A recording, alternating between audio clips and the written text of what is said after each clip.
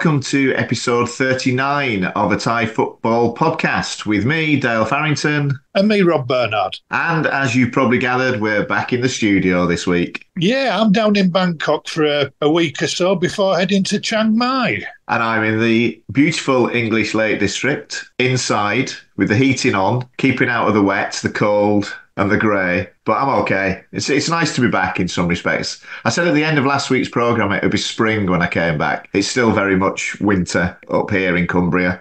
We've still got a couple of fans on here in the condo trying to keep cool. Don't rub it in, Rob. Anyway, we've got a lot going on this week. We're going to start with League Cup action from last Wednesday. And we've got Riza to kick off the programme. And he's taken a little bit of a different tack this week, as you'll hear when we play Riza's match report from Ratbury's game against Bangkok United. Thai Football Podcast Match Reports. Sawadee Krap. Good evening from Dragon Solar Park. Today the match is Thai League Revo Cup round of 16 between Ratchaburi FC and Bangkok United. We are now in the 90th minutes already. Added time 5 minutes and Ratchaburi now leading 1-0. We are seeing a very fantastic match, but Ratchaburi same come out on top with 1 goal scored by Tyrone Del Pino. Now we are Ratchaburi fans. Dragons are expecting the referee to blow the whistle to let us go through to the quarterfinals. The match itself showing 2 goalkeepers that should be in the national team. One has already been called up from Bangkok United and the other one Kampon leading the goalkeeper record, the best goalkeeper in the Thai League at the moment. Well, that is what it is. We just can hope for the best and hope Ishi, the national team that is here today, he can realize what he has done. There it is, the final whistle. Ratchaburi 1, Bangkok United 0, and the Dragons qualify to the quarterfinals. We are going through. Come on, you Dragons!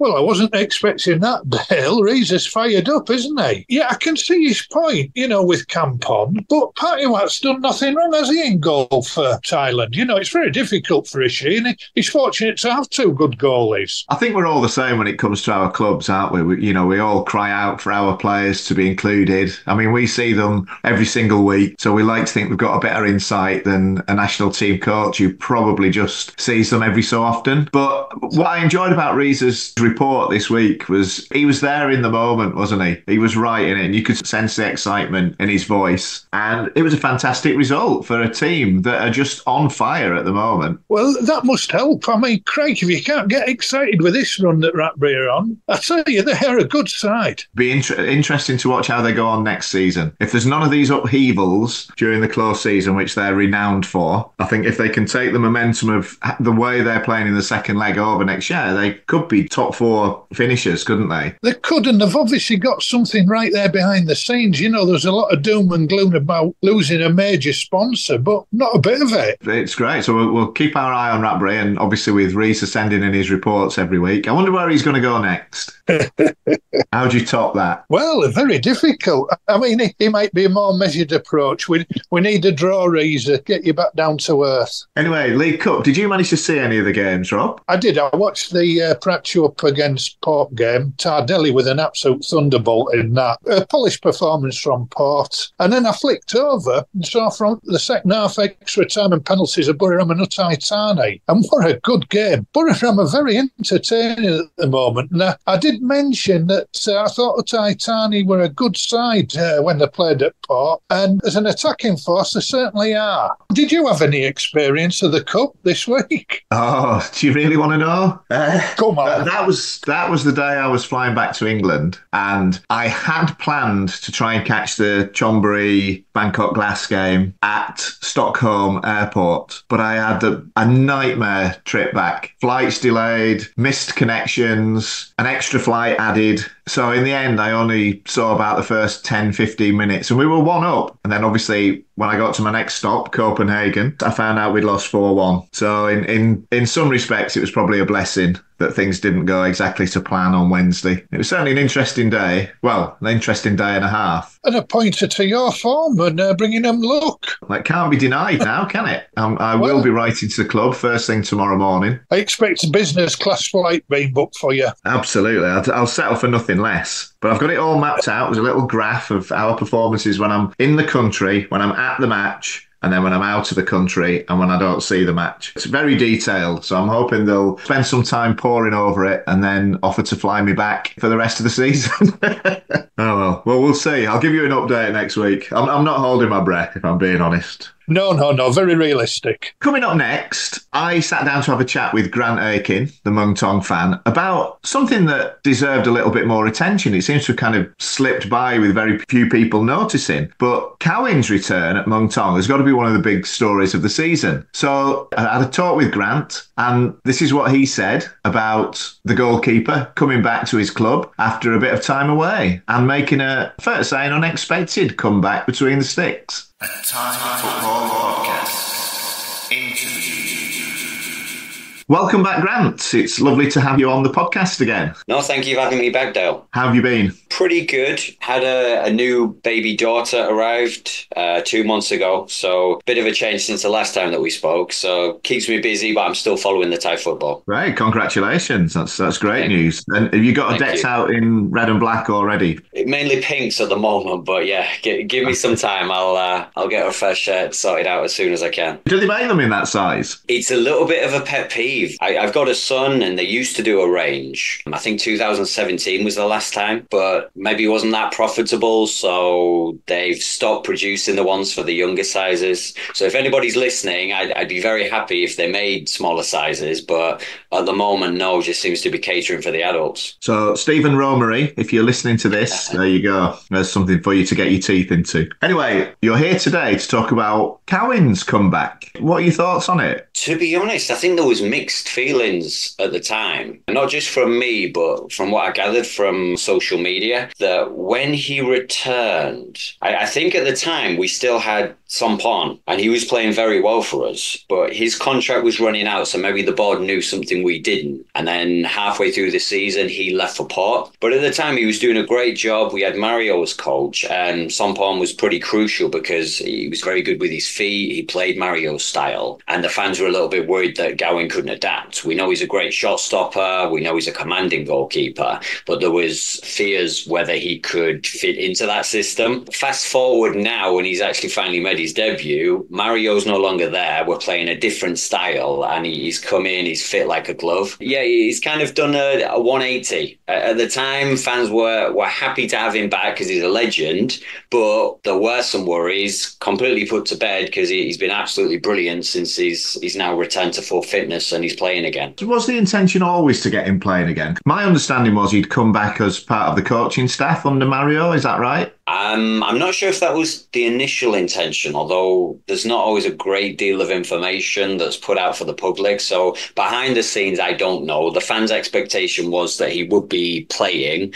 We didn't think it would take as long as it did, because we're talking like a season and a half now, because he signed at the start of last season, never played. He switched to a coaching role and he wasn't taking his full salary. He was taking a coach's salary instead. But I'm sure initially the deal was for him to sign as a player. He needed a bit longer to get back to full fitness. Now very much back on the playing side of things than the coaching staff. However, in the meantime, he did manage to get one of his coaching badges. So clearly he's got some aspirations of doing that once his playing career has finished. It seems to be a route that a lot of former Thai internationals are taking, or ones that are coming to the end of the career. And I think that's a good thing. Relatively young players who've got the experience are now getting into coaching. And I think from what I know of Kawin, I think he'll make a good coach. I would agree with that. And I think Thai football, it's evolving so quickly. When you compare it to the other leagues that we hold dear and we respect, like the English game, the German league, they've had hundreds of years to form themselves.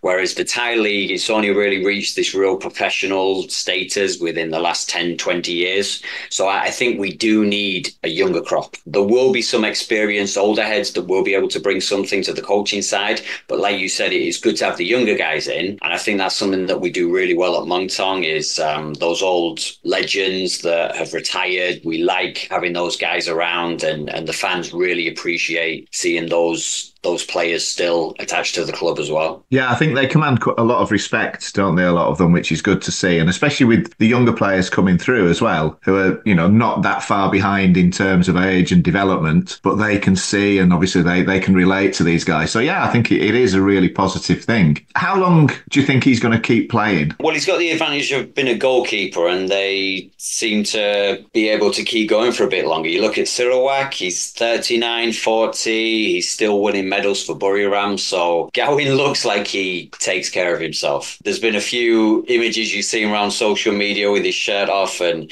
certainly no issues with diet and keeping himself in shape. So I see no reason why he couldn't do the same. There's always a little bit of fear that this injury could reoccur and hamper that, but potentially another 3, 4, 5 years. But for Muang Thong, I think the crucial thing is it buys us a little bit of time. Korakot this year came through and I think he's done well, but goalkeeper seems to be one of these positions that you've got to learn through experience. I mean, you rarely get a goalkeeper who just comes out 18 years of age, can do it all and is straight away the number one. I was watching a podcast the other day with Ben Foster and they were talking about how in the English league, goalkeepers have to go out on loan for 2, 3, 4 seasons before they get the confidence of the club that they can then come back and take over as the number one goalkeeper. So I think that's the main thing there. He's bought us some time. Whether it's 2 years, whether it's 5 years, it gives us time to look at some of the younger goalkeepers and he can lend them a hand, give them a few tips. We can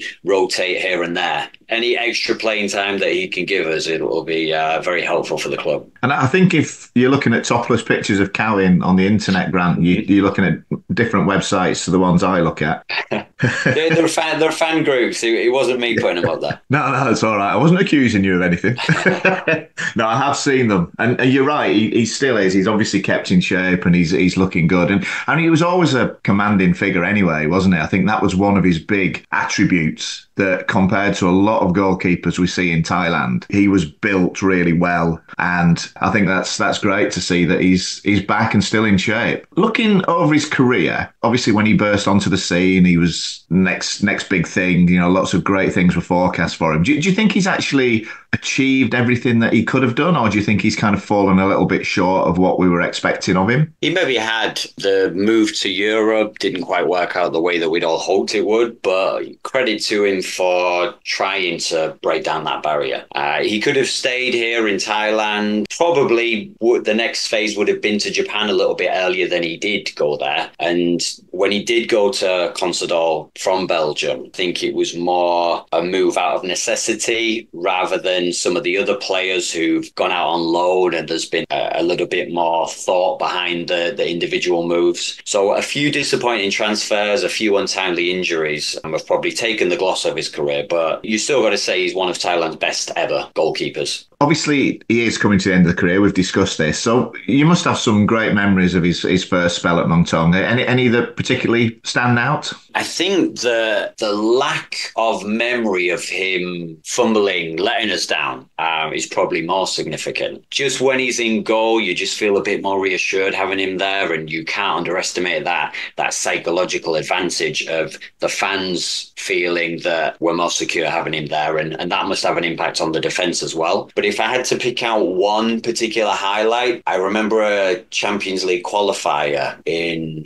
2016. So it was the year we won the league, but this would be the first game of the season. And we just signed Chanatip and Tanabun in it. It was their debuts. And we had Johor in the qualifier. And we probably should have won the game. It went to extra time. We had a few chances, couldn't put it to bed, but it ended up finishing 0-0 and went to a penalty shootout. They had the first penalty. They step up. Gawin saves it. We had our penalty. We score. Johor have their second penalty. Again, he saves it. We get our second penalty, we score again. Johor have their third one, he does exactly the same thing. I've never seen that in a penalty shootout where the keeper has just been that commanding that he saved every single penalty. And it was almost a bit of an anticlimax because penalties are normally quite a tentative affair, but he was just absolutely ruthless. He shut them out, and then all we had to do was score 3 of our 5. And as it happened, we'd scored our first 3 as well. So we comprehensively won won that shootout. Yeah, he was a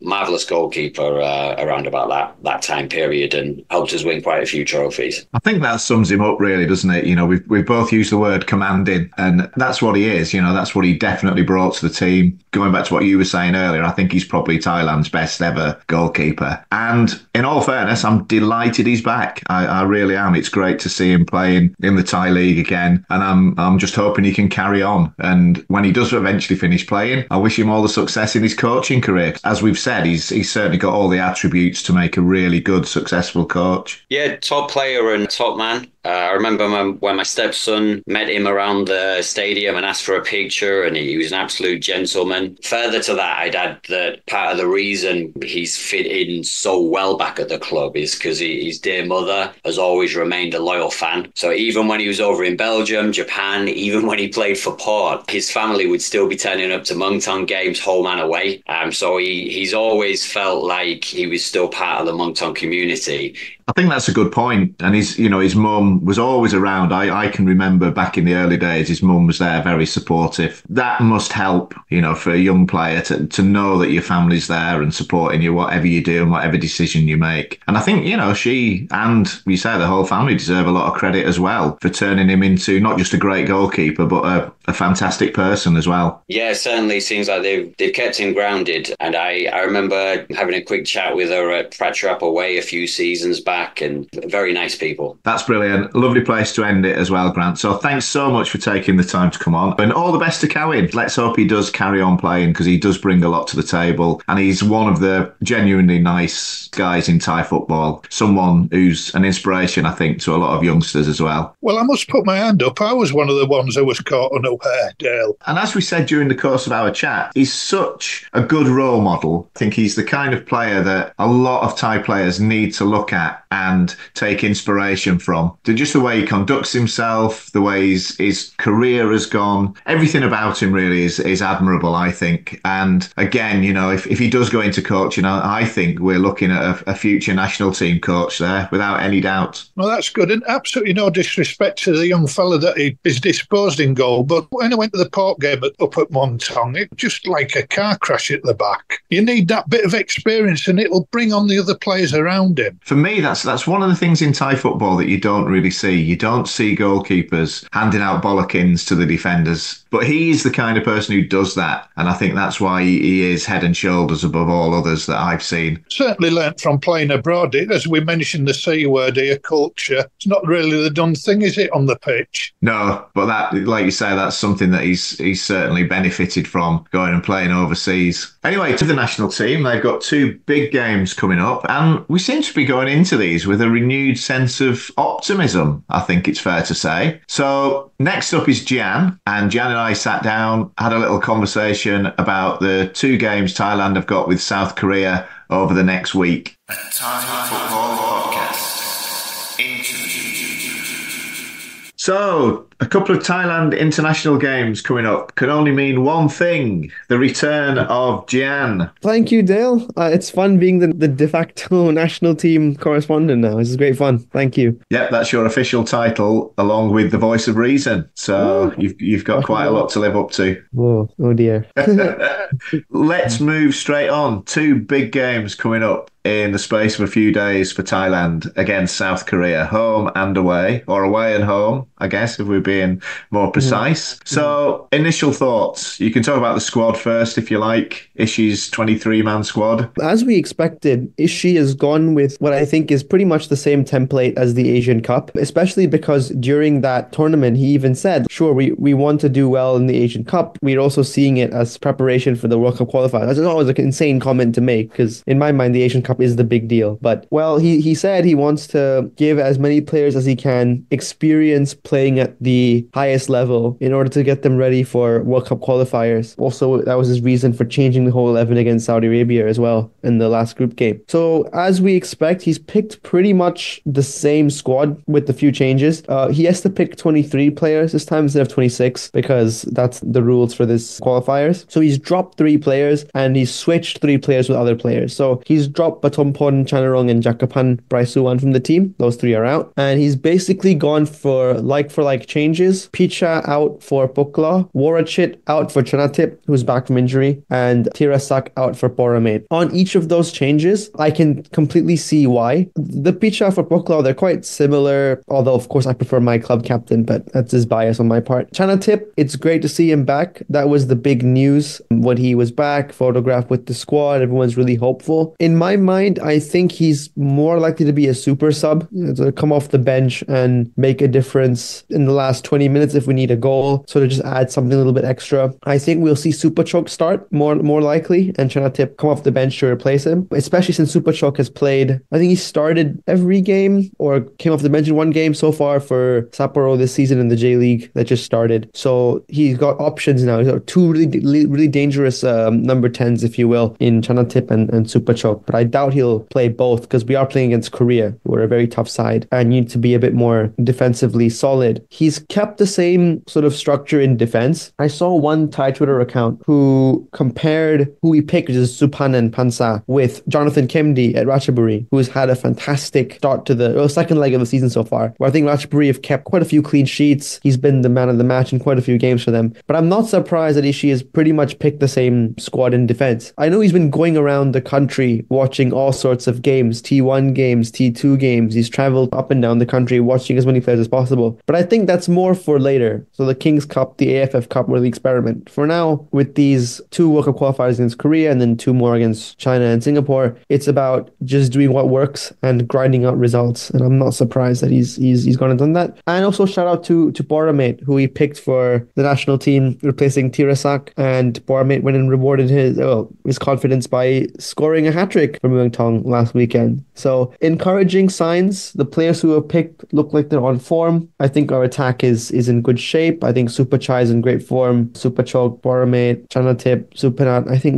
we can get at them on the counter attack. And I think there's reason to think that, you know what, we might not get rolled over twice. Maybe we can get something from one of those games. I think that's got to be the aim, hasn't it? Anything other than a defeat in Korea will be classed as a success. I think at home, there's no reason why we can't be a little bit more adventurous. It's a sellout, isn't it? So I believe at Rajamangala for the return game. So it'd be nice to see us have a go. I mean, a lot probably will depend on the first match. But as he's shown in the AFC tournament, the recent one, he can adapt the tactics and the style of play to suit the opposition. And the players he has seem quite adaptable and they're able to fit in with what he wants. Would you say that's a fair observation? Yeah, absolutely. I think he's shown that, and he's held his own against sort of big teams. The fact that we kept the clean sheet against Saudi Arabia with our fully rotated 11 is a source of really big confidence for me. I think we actually can do the hard work of defending our goal, back to goal when we need to. And of course, with the attacking talent we have, we can always turn it on going forward. I think even 1 point from these 2 games would be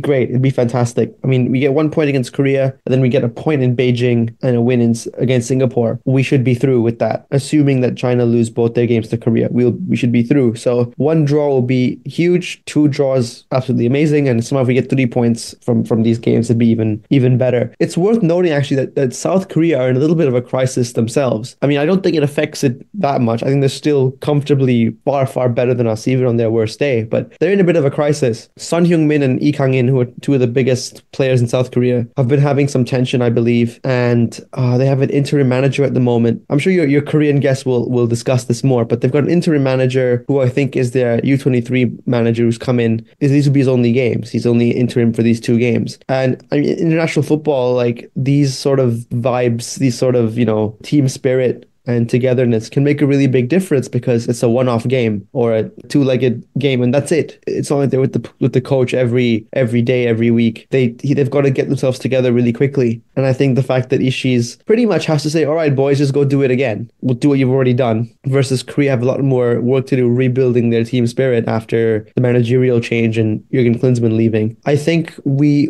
can be a little bit hopeful this time that we can actually go and get something, which would be huge. I agree. I think this is probably the best time to be playing them. I mean, ideally, Klinsmann would still be in charge and they'd still be in lots of chaos and turmoil. But coming off the back of that, I think it's a great time to play them because, as you just said, it is difficult when you've got all these egos and all these big name players. And for someone to come in, if he is the under-23 coach, to come in and to try and get them to perform and to try and heal a few rifts, in the wake of what went on is going to be his first big challenge. And the flip side of that is Thailand now seem to be very stable. They've got a very good squad. As you said, all the players seem to be at the top of the game. Ishii will be a lot more relaxed, a lot more settled. He's got his 3-year contract. So I think you couldn't really pick a better time to play South Korea than now in back-to-back games as well. And, you know, when they do come to Thailand, I'm not sure what the capacity is at Rajamangala now, 39, 40,000, is it? Is it 49,000? Am I off with that? I thought it was 49,000. Yeah. Whatever it is, a full Rajamangala right behind the Thai side is, you know, it's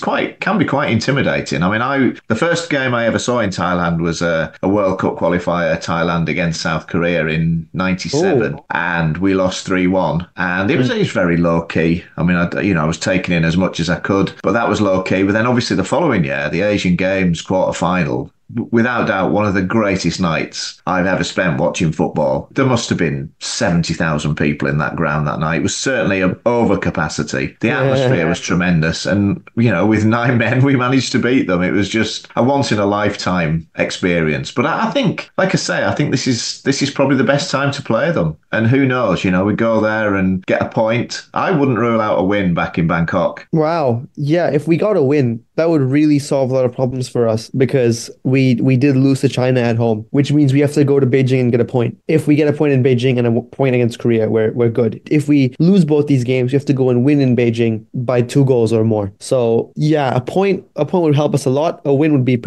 fantastic, because I don't see China beating Korea once Korea get their new manager in, once things are a bit more settled. I think the next round of games are in June even, right? Or end of May, early June. By then, Korea will hopefully have figured it out and they'll go beat China for us. So yeah, perfect time to play them. They're a bit unstable. Let's get at them and try and get something and not be afraid of them. That's the perfect attitude. Let's hope that's the approach that they do take. I'd like to see that. It's an exciting young squad, and you know, as we've said, the talent is there, and they are capable of a lot more. And I think, you know, the AFC tournament has given us good reason to be optimistic, I think, for the future. I'm very optimistic. Our front line especially, very young and very, very good. Supachai's having time of his life right now. Buriram Supanat's making his name in Belgium. Supachok's a regular now in Japan. And we've got an old defense, but that's great. It's an experienced defense. The thing I was most worried about was our defense, but when you go and keep a clean sheet for an entire group stage, then clearly something's gone right. Ishii turned our biggest weakness into our strength somehow. And that's obviously a huge boost. So looking forward to seeing these games. For once, I'm not horrified. I'm actually looking forward to the games. We'll leave it on a positive note, and let's hope it doesn't come back to bite us on the backside. Yeah.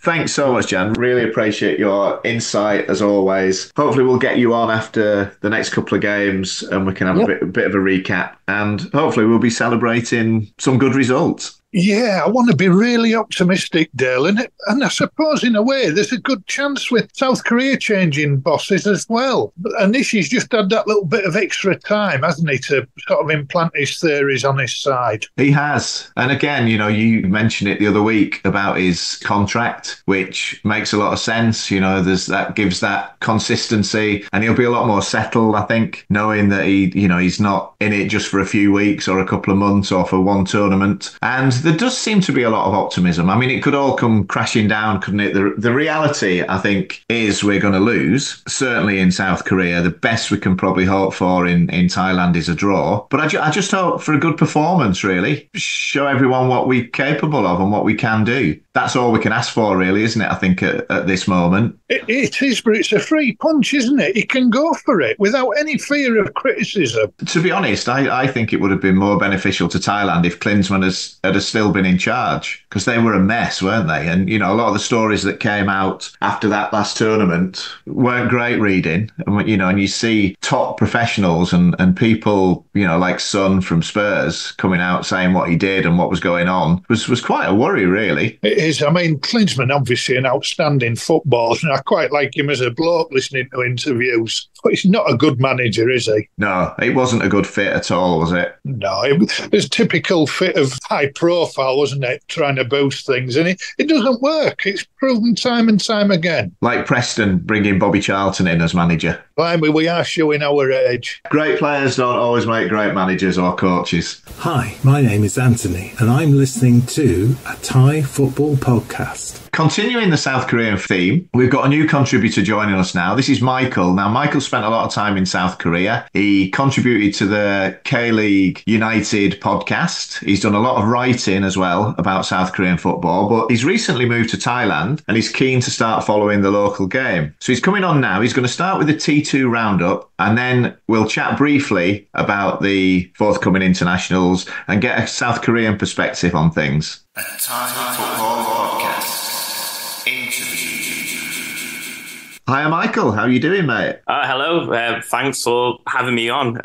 I'll introduce myself a little bit if you don't mind. So I am still a contributor for K-League United. So Korean football is my specialty. But I made the move after 7 years to Thailand this January, and I'm hoping to, dip my toes into the Thai football scene and see how it goes. And we will be talking about Korea slightly later, but I think initially you want to talk about T2, is that right? Yes. Yeah. So in Korea, my team that I followed was Seoul Eland, who played in the K-League 2. I had a completely open canvas to choose any team I wanted in the Thai League, and I've gone for a Thai League 2 team. So I'm a glutton for punishment. So which team have you chosen, dare I ask? I'm a fan of Pattaya United. I am a believer in support your local, and I am currently living in Pattaya, so it is a team I've gone to see a few times now, and that playoff push is in the grasp still for them. Yeah, they've turned it around, haven't they, in recent weeks? They had a little stumble, but they seem to have picked up again just at the right time, really. Yes, and there's 5 games left to go, and some of the games they've got, that they should, knowing the quality of the side, playing 3 points. So looking at teams around them, they are the favourites to take that last spot. So given the current state of T2,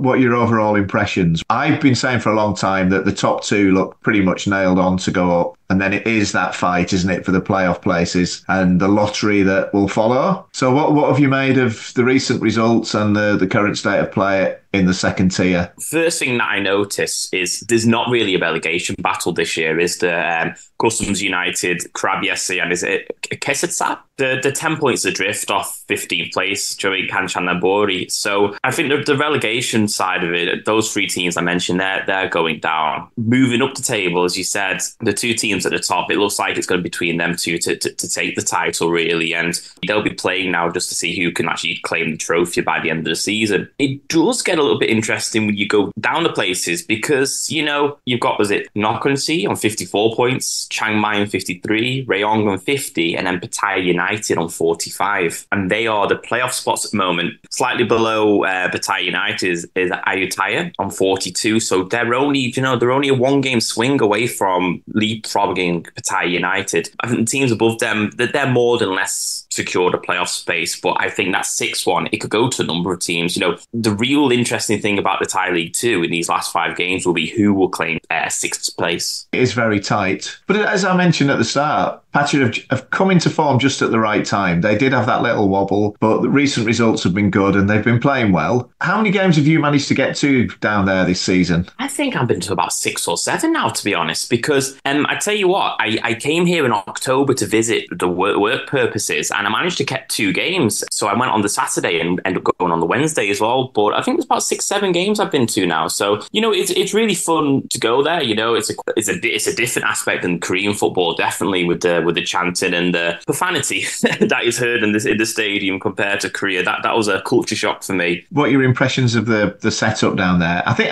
you're probably aware that Pattaya's unique, I think it's fair to say, in the makeup of the city. Obviously, you get a lot of foreigners who live there or work there or who've settled there, and that is reflected in the crowds they get down at Nong Pru. You've already mentioned the profanities that get shouted in probably about 7 or 8 different languages, so it's very good for your language skills, I think, to spend an afternoon at Pattaya. But what about the experience, the match day experience? How do you feel about that, and how does it compare with what you're used to? I think it's great. I only really have positive things to say about it.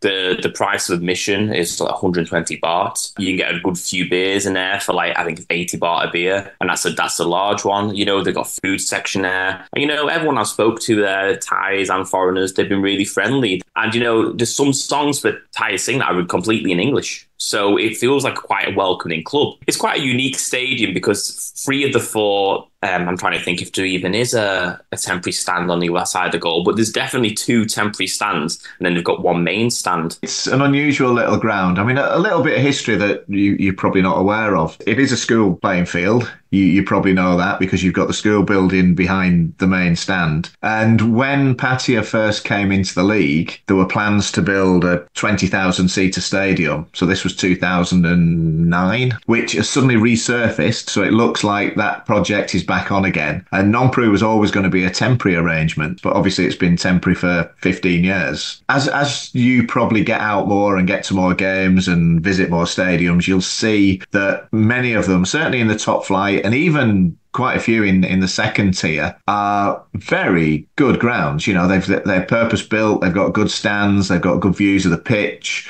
You've got all the facilities you would expect at a top flight stadium in any country in the world, really. So it'll be interesting to get your views on that when you've seen a bit more and you can compare your experiences at Pattaya to places you see elsewhere. I've not done an away game yet with Futera Utd, but I do have my eye on that last game in the season when they're playing. Is it Samud Prakan? I've got my eyes on that being the first away game for me and take it from there. Okay, well, a word of warning, and I'm not going to go into too much detail here because there's quite a lot of history here between not just the 2 clubs, but the precursors of Pattaya United as well. But when those 2 teams played at the start of the season, there was quite a bit of trouble at the game because the original Pattaya United were taken over and moved to Samut Prakan City. So the club you're seeing now is a Phoenix club. There's a lot of ill feeling there between. It's certainly, I think it's more one side. I think it's more the Pattaya fans have a lot of resentment towards Samut Prakan City. And like I said, this manifested itself in a bit of trouble, which is very unusual for Thai games. So you'll very, very occasionally get something, but it's certainly not something that happens often, thankfully. There was talk at the time whether away fans would be banned.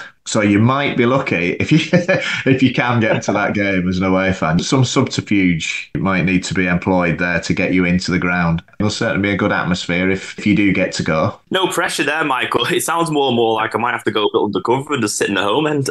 False beard and glasses and all the rest of it. I mean, like I say, nothing's been sorted yet, so it might not happen. You might be okay. Hopefully common sense will prevail. It was one of these things that you thought if there was something resting on it, it could be quite a volatile atmosphere. But if things have been decided by then, I don't think there'll be anything to worry about. But we'll just have to wait and see. Yeah, well, definitely if it goes to the last game of the season and Pattaya United need a win or even a draw or something, then it will be very, very tense, really. So I'm looking forward to even more now that I know this history. There's a lot more to it than that as well, Michael, which we won't go into just now. But it often gets overlooked that Pattaya United actually took another club's place in the league, which a lot of their fans choose to overlook or might not even be aware of. But that's another story for another day. Anyway, obviously you've got lots of experience with Korean football, and I can't let you go without mentioning the fact that the next 2 big games for the Thailand national team are both against South Korea. So what are your thoughts on the current state of the South Korean national team? Obviously quite a tumultuous tournament recently, which ended in Jurgen Klinsmann being relieved of his duties, and there seems to be in a bit of a transitional period, I think, at the moment. Is that fair to say? The quality that South Korea have in the national team themselves actually is very good at the moment. If you just think of some of the players, like Son Heung-min, Lee Kang-in, Kim Min-jae, I've just named 3 players off the top of my head there who have played very fantastic football at club level. And, they could and should be replicating that for the national team. But the direction that the KFA are going in at the moment, they just don't seem to know what they're doing. They brought in Jurgen Klinsmann and they set up, I remember last year, they set up really easy friendlies so that he could get his win rate up and just start kicking on with the team. But I'm looking at the fixtures here. They drew 2-2 to Colombia. They lost to Uruguay, lost to Peru, 1-1 with El Salvador. These are games which were, they should have taken something from it, but they didn't do so. I did follow them quite a lot in the Asian Cup. And, extra time Saudi Arabia, extra time Australia. Okay, that was a very good game. And then they just absolutely flopped against Jordan. Jordan completely deserved that game. Honestly, I didn't know who I was watching. Obviously, it came out as a bit of an issue with Son Heung-min and Lee Kang-in, really, in truth. But the national team looks like it doesn't have a direction at the moment. And still now they have a caretaker manager, Hwang Sung-hong. I would not be surprised if Thailand would be able to take a point in one of the games here now, because let's be completely honest, I think the Korean national team is still very, very good, and they'll have no issues in qualifying for the World Cup. But, if Thailand can upset them, then it'll be two very interesting games. I think there's a lot of optimism around the Thailand national team at the moment. There was a huge issue with the previous coach. A lot of behind-the-scenes shenanigans went on, which weren't particularly pleasant. And Ishii came in on the back of all that. And I think he was quite heavily involved as well. So he came in for a lot of criticism. But the performances at the AFC Asian Cup and what he's done since seem to have galvanised everyone. Everyone seems now to be behind him, and there is a lot of optimism looking towards the future. Now, obviously, these are two tough games. I don't think anybody's fooling themselves any otherwise, regardless of where South Korea are at in terms of, the post-Klinsmann era. But we're feeling quite optimistic, and it was interesting that you said, a point would be a good result there, because that's what, we're thinking. It's not beyond the realms of possibility now. And then when South Korea come to Bangkok, that's a completely different story. I mean, obviously they're all experienced, they played in front of big crowds, a lot of them play in the top leagues in the world, but a packed house in Bangkok can be quite intimidating, and the Thais will be up for it. So I think it's going to be tough to call, isn't it, really? Yeah. And the same could be said as well when the game's going to be in Seoul, because the Red Army, the Taegukgi Warriors, they create an atmosphere too when they mostly play in Seoul, but sometimes they do mix up a bit and play in different stadiums. So for that to then be replicated in Bangkok, it'll be two games I'm really looking forward to. And I was trying to get to Bangkok for the game, but I couldn't, and there was no chance of me getting to Seoul for it. But I will have to be watching that on television. That's been great. Thank you so much for coming on. Really appreciate it. And look forward to your future contributions as well, and certainly our updates on T2. And once you start going to other grounds as well, that would be great to get your opinions. It's always great to get a fresh perspective on things. Some things you think, oh, that's not quite right, or I wish we did this better. To hear someone come in and say, oh, wow, this is actually really good, it's better than what I'm used to. It's quite refreshing. So thank you for that. Enjoy the rest of your week, and look forward to speaking again soon. Thank you very much for having me on. I look forward to being on again. So, yeah, thank you very much. Yeah, welcome on board, Michael. Great start. Lovely to have you with us. And a younger voice as well, Dale. That's it. Well, we've had two young people, three if you include Grant, I don't know, on this week's podcast. So we are getting away from that grumpy old men reputation that we've probably got, Rob. Hi, my name is Jamie and I'm listening to a Thai football podcast. To end this week, we've got Rob out and about on his travels. We spoke to Mark Watson, the owner of Futera Utd, at length last week, and Rob thought he'd pay them a visit, and these are his impressions on Futera's home game with Dome FC. Rob's Roving Report. Yes, this afternoon's Rob's Roving Report coming to you from the KMITL Stadium, Black Krabang. And today's game an intriguing battle. It sees second place Futera United, who was featured heavily on last week's show, and well worth a listen, I recommend that. And they're up against Dome FC. Both former members of the Thai League, been missing for quite some time, desperate to go back up to the national setup. If Futera win today, they go 1 point above Dome. So a vital game in the history of both clubs, really. This is the first time in this campaign that Futera are using their designated home ground. They've played other games at other stadiums so far. They've been awarded a 2-0 win for a walkover against EGY, and they've drawn their other two games, so unbeaten.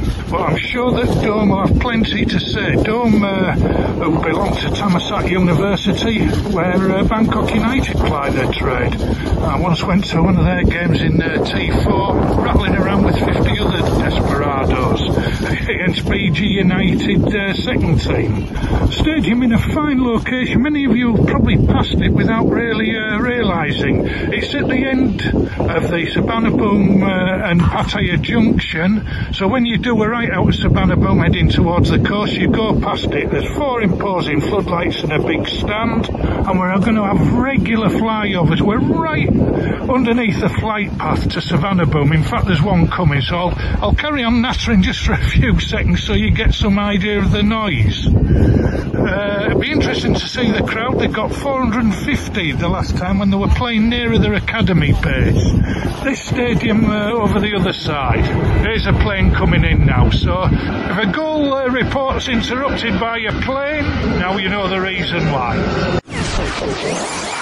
So yes, still, I'm joined by Mark Watson, owner of Futera. How you doing, Rob? It's been 10 years, mate, since I last saw you at a game. Yeah, that's right. Incredible. Time flies. Yeah, indeed. Big hopes for this afternoon. Yeah, I'm nervous about today. The Dome are classically the best amateur team in the country, and now they've gone into the semi-pros against us. We've played them once before in our history. We played them in the TA quarterfinals, 1-1 and then lost on penalties. So there's a little bit of needle there. Today's an important game for us. We want to sort of right that wrong. Not half. I've done some research, believe it or not, for this, and I see that you played my local club, Seasacre United, in the Cup a couple of years ago. Yeah, so 2022. I went down there as well. I think it was 8 hours we got on the bus. Yeah. Down there. We did it right that day. Yeah. What's quite interesting about today is we've got a centre-back. He's only 5'5", his name's Stu, playing at the back. He hasn't played at the back since that game, and he was phenomenal that game. He's normally a midfielder, attacking midfielder, but when we have our biggest games, we pull him back into defence, and today we're doing the same thing. So 2 years, and we're trying it out again, basically. That's great stuff, and you've got the regular holders sending in your advice, have you, this afternoon? Yeah, biggest votes probably ever for this game, so we're playing a centre-back up front after looking at training and seeing that he can finish, basically, so that's great. We've got a left winger that hasn't played for a while, he started today, and we've got the centre midfielder now playing at centre-back as well. So it sounds a bit crazy, but there is method to the madness. It's good to have fans involved, as you said in your interview last week. Yeah, it was so important to the club, so important for us to... It's like a sort of... It feels like a micro Premier League club. If we lose today, I find out about it straight away online. Like, we know that if we made mistakes, etc., we get sort of stick from it, which all adds to the fun of it. So, yeah, no, it's... Fingers crossed, mate, today. This is a big one for us. No, great stuff, Matt. All the best for today.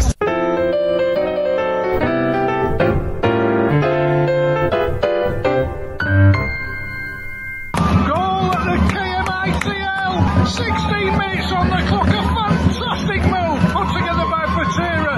The keeper of Dome pulled up a fine save, tipped it over, but from the resulting corner, forward rose the highest, nodded into the net. 1-0 Futera, 16 minutes. Well, it's all happening here in the 20th minute. Poor old owner Mark Watson's going to blow a gasket in a second. How Futera were not awarded a penalty a moment ago. It's one that we do lament the actions of VAR interrupting games, but I'm sure they would have had a very close look at an incident a few seconds ago. From this angle, I thought it was a stonewall penalty. The referee gave a corner. 1-0 after 20 minutes. Well, the game's already stretched and we're only in the 23rd minute. How Dome have just missed a sitter from in front of goal, nobody knows. Player marks on the back post, couldn't connect properly. The ball fell to a guy on the 6-yard line right in the centre and he blasted over. Still 1-0 Futera. Well, we just passed the half-hour mark and Dome has struck the Futera woodwork. I'll tell you what, if I was still a smoker day, coincided with being a Futera holder, I'd been at my second packet by now. I've never seen a breathless game like it. We had a quiet first 10 minutes and ever since it's all action. Tremendous stuff here at KMITL. The half-time whistle's been blown here at KMITL, and I tell you what, that was breathless. Really good football, and I'm getting double entertainment sat behind Mark and a fellow holder of Futera who are really going through it. Fantastic stuff. And just a footnote, teams are not allowed to play foreign players in this competition, which is probably a good way, stops teams buying their way to promotion. So, let's see what the second half will bring. I hope it's as entertaining as the first half. 1-0 Futera at the break. Well, we're just a few minutes into the second half and a slick passing move got caught out at the back slightly for Futera. The keeper probably conceded a penalty. The referee played advantage, not for the first time. The ball put into the empty net. 1-1. Well, we're on the hour mark here, Dale, and I've just seen one of the best tackles all season. The defender that Mark talked about has been converted from a forward. He dashed across the area and lunged into the Dome player, caught the ball at the same time as the man, completely clean, but both players laid out at the moment. Absolute cruncher of a challenge. Impeccably timed. Still 1-1. Well, Dome have just hit the crossbar for a second time. One feels that if Futera get anything out of this game, they're going to really have to work hard for it. Coming on strong, the team in all white. After 63 minutes. Indeed, well, maybe had an epiphany. The resulting corner, great save by the keeper, but lashed in from close range. 2-1 to the visitors. 3-1 to Dome, a fantastically well-worked goal, a clever one too. Slotted past the keeper. I'm afraid Futera's lack of keeping hold of possessions coming back to bite them more and more. They look a tired side, they've given everything. The guy who put in the great challenge earlier had to go off, and that hasn't helped them. Put everything in, you cannot fault their effort, but Dome look a quality act on this performance. 3-1 to the visitors. Yes, more and more gaps opening up in the Futera defence. It's important they don't let their heads go down because they've made a fine account of themselves this afternoon. But Dome are a very good side, fit and strong, and they've got tactics. You can tell that they play together regular. Fine goal, the fourth. Rounded the keeper and a powerful finish past the defender on the line. Full time here at KMITL in Lancraban. Final score for Futera United 1, Dome FC 4. In the end, the score looks like an easy game, but for at least an hour, Futera well in it. Fitness counting in the end. Both sides will be thoroughly exhausted at the end of this encounter. Great entertainment for the healthy crowd, and Dome look favourites on this showing for promotion to Team 3. Futera can hold their heads up. Many thanks to Mark and Gian. What a lovely welcome. I recommend a visit to a Futera home game. Well, that's all for today. Final score, Futera 1, Dome 4. Yes, Dale, good afternoon out. No controversy either. Both teams played it in excellent spirit. The action between the 15th and 45th minute was incredibly stretched, fantastic to watch. And it was good fun watching with those with real skin in the game, watching them go through absolute torture. Thanks for the warm welcome, Mark, by the way. There was a guy there, well, a team there, in fact, doing lots of camera work. There's apparently a documentary coming out on Futera United. Oh, that'll be worth watching. I mean, I did manage to see the game on YouTube. The coverage was excellent. Mark hinted at the commentary the other week, and the commentary is definitely worth listening to if you get the chance. It's very funny. And just to add, lovely company as well of Sven, who contributes so much to helping us find information. Lovely to meet him for the first time. Yeah, I think Sven's contribution to Thai football can't be underestimated, can it? He does a heck of a lot of work, and he gets things out there and he shares it. We're going to keep working on you, Sven. We're going to get you on the podcast one week. Don't worry, we'll keep chipping away till you agree. I'll have to pop something in his water when he's not watching. So that's it. If you want to come on the show, we're willing to drug you and kidnap you just to get you on the podcast. Be warned. I think we better leave it there, Rob. We don't want to get ourselves in trouble, do we? No, it's a reputation I don't particularly want to be earning here in Bangkok. Oh dear. Right, it's a brave man who'd keep that in the edit. Let's see. Have fun wherever you are, and try and get to some football this weekend. And thanks everyone for listening, and thanks to Grant, Gian and Michael, and we'll see you all next week.